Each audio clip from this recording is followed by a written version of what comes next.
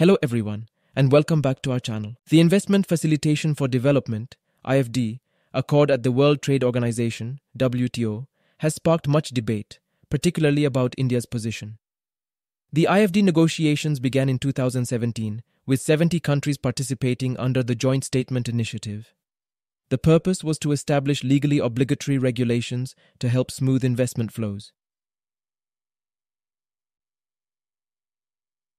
The deal was finalized in November 2023, with support from approximately 120 out of 166 WTO member countries, accounting for more than 70% of the membership.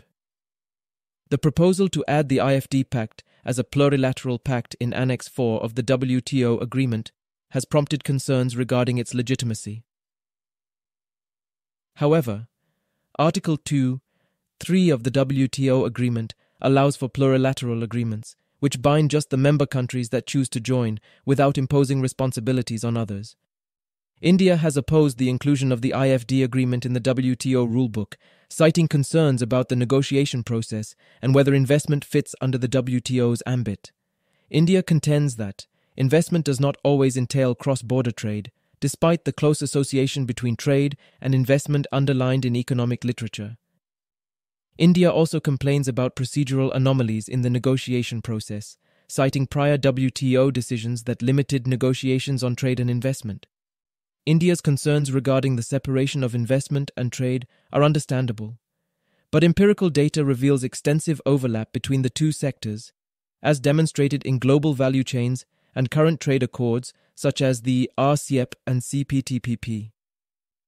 India's dedication to procedural integrity within the WTO is admirable, but the relevance of previous decisions to plurilateral negotiations is uncertain. Plurilateral agreements, such as the IFD, provide a means of addressing current trade difficulties in the face of the WTO's legislative stalemate.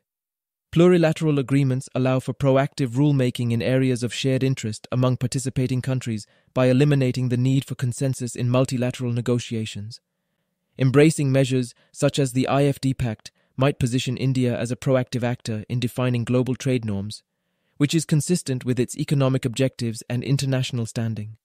Finally, the IFD negotiations at the WTO demonstrate the complexity of trade and investment regulation in today's global economy.